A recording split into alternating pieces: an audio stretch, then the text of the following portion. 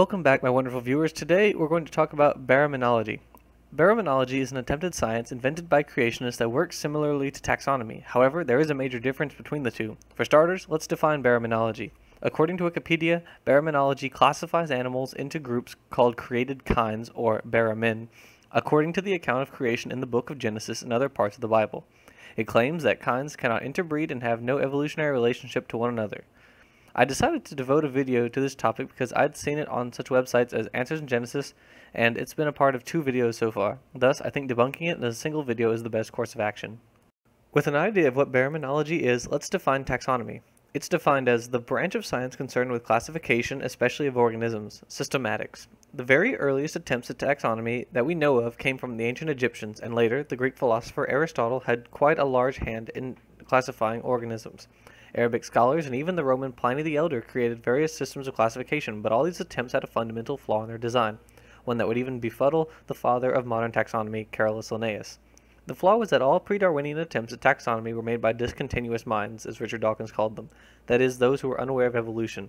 In Linnaeus' day, evolution hadn't yet been discovered, so the pre-Darwinian taxonomists couldn't be faulted for their ignorance.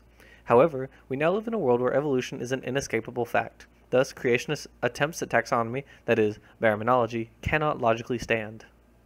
Answers in Genesis, a paragon of creationist absurdity, has written several articles on baraminology that try to make it sound scientific. For example, the article Bara-What by Todd Wood says, open quote, "The modern field of baraminology attempts to identify those created kinds using sophisticated mathematical formulas to identify categories of creatures. We think these categories are likely the categories that Adam originally used, even if they might look different today." End quote. For starters, one would have to know virtually nothing about population genetics to seriously consider the ludicrous notion that the entire human race went through 2 population bottlenecks in the span of about 2,000 years. If we did, then we would not just be clones of each other, we would not be. Cheetahs went through a very serious bottleneck about 12,000 years ago, and as such, they are very genetically similar to each other today. Now, their bottleneck resulted in a major loss of genetic diversity, but it wasn't anywhere near the magnitude of bottlenecking that the creationists proclaim. Such incestuous breeding for so long would destroy humanity, but creationists have absolutely no problem believing that humanity twice survived generations of incestuous breeding. Here's what the Cheetah Conservation Fund has to say on the matter. Open quote, "This event caused an extreme reduction of the cheetah's genetic diversity, known as a population bottleneck, resulting in the physical homogeneity of today's cheetahs. Poor sperm quality, focal palatine erosion, susceptibility to the same infectious diseases, and kinked tails characteristic of the majority of the world's cheetahs are all ramifications of the low genetic diversity within the global cheetah population." End quote. These facts alone already disprove any attempt at science based on a Genesis creation, but there are even more problems with baraminology. Looking at the quote I pulled from Answers in Genesis again, it says that it attempts to classify organisms even if they look differently today than they did when they were created. Well, if they plan on doing that, then they must have some method for doing so. What is that method? Cruising a little lower down the page, we find this. Open quote, "One of the most innovative techniques developed to study created kinds is a statistical comparison of species morphology structure. The first step is to identify the distinct characteristic traits of the species. Then enter them into a statistical program that compares the similarity or dissimilarity among the species, called baraminic distance." End quote. Well, that sounds quite scientific, right? I mean, they're using statistical probability to figure out the relationships among organisms. Evolutionary biologists do that too. Oh wait, in saying that they only use morphology to statistically determine the relationships among organisms, they seem to have forgotten the fact that biologists are able to use DNA to classify organisms. Using solely morphology to classify organisms, their method is neither innovative nor entirely correct. Examples proving this are the red panda, edentates, and insectivora. The red panda was grouped with the giant panda and all other bears until DNA proved that the red panda was more closely related to raccoons. Second, edentates contain Xenarthra, comprised of anteater sloths and armadillos, and pangolins, which look a lot like armadillos. But DNA placed pangolins within a whole different superorder of mammals. Pangolins were moved from the armadillo's close cousin to its distant cousin. Third, insectivora was a clade comprised of many small miscellaneous insectivorous mammals, but the group became known as Eulipotyphla when some of its members turned out to be Afrotherians. DNA is currently the undisputed best way to figure out relationships among organisms. Okay, maybe this is just one radical creationist and not a good cross-section of what creationists think about baraminology. Let's instead use the creationist molecular geneticist Georgia Purdom. Since she understands the importance of DNA, she'll probably make a good case for baraminology. She says in the article she wrote titled "Variety Within Created Kinds," open quote, "Since 2 of each kind of land animal and 7 of some were brought aboard the ark for the purpose of preserving their offspring upon the earth," Genesis 7:3, It seems clear that a kind represents the basic reproductive boundary of an organism. That is, the offspring of an organism is always the same kind as its parents, even though it may display considerable variation. End quote. This actually sounds like a good definition of kinds because it's supported by science, although we already have a word that means the basic reproductive boundary of an organism. It's called species. What makes a species is, at least according to the biological species concept, the ability or inability to successfully breed with other organisms and produce fertile offspring, or offspring that are themselves capable of reproduction.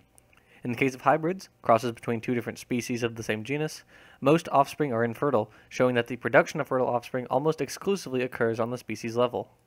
Purdom, however, equates the basic reproductive boundary of an organism with the family taxonomic level, but we can't mate two organisms that are related only at the family level and higher. Otherwise, humans would be able to produce fertile offspring with chimpanzees. We know that we can't.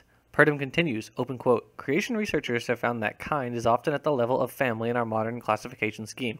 However, there is no reason to assume a one-to-one correspondence between our man-made system and the biblical terminology.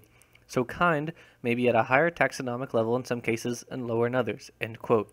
Essentially, kind in this context has no meaning. It may be family sometimes, species others, and genus other times. In this case, there isn't a viable definition of kind, just some vague pseudoscientific mumblings. Continuing with the article, Purdom says, open quote, God placed the potential for tremendous variety within the original created kinds. This original variation, altered by genetic mutations and other mechanisms after the fall, such as natural selection, led to the great diversity of living things we see today, end quote. I wondered about the implications of this concerning the number of animals before and after the mythical global flood. Fortunately, Kenham answered my thoughts in his debate with Bill Nye. He said that 7,000 pairs of animals got off the ark and basically evolved into all the animals we see today. Nye said there are about 16 million species of animals. Nye countered by pointing out that if this were so, then we should expect nearly 11 species of animal to appear per day, which is clearly an unreasonable expectation. Nonetheless, Nye's calculation showed an enormous flaw both in the number of animal pairs that Ham chose and the idea of kinds. We then must contend with the concept of which animals have existed from the beginning and which animals evolved after the ark. The problem is that this question can't be solved by baraminology either. How do we decide which animal pairs gave birth to each kind? Could we simply look at the common denominator of characteristics that each kind of organism has to determine what animals gave birth to the kind? No. Think of cats. Felids share very many similarities, so how would we be able to determine which one gave rise to the others? Could we just guess? That's not scientific. The only answer to this question is DNA. DNA is able to tell us that the lion is most closely related to the leopard, is less related to the jaguar than the tiger, snow leopard, clouded leopard, marbled cat, etc. Returning to Purdom's article, the bottom of it has a picture showing the common ancestry of some cats. The phylogeny in the picture is wrong, but that's not the point. Again, Purdom shows her erroneous belief that all modern cats, with their long lifespans, could have come into existence over the course of 4,000 years from a single pair of cats. I doubt there would be any cats, or any animals for that matter, if all modern animals except fish are descended from just pairs of animals a few thousand years ago. In any case, the linking power of DNA has been conspicuously avoided, perhaps because creationists know its existence supports evolution. We must realize that creationism is an untenable position, not supported by any science. That is why it doesn't deserve a place in the science classroom and is only upheld by individuals perpetuating strawman arguments, lies, and misrepresentations of actual science. Thanks for watching, and I'll see you later.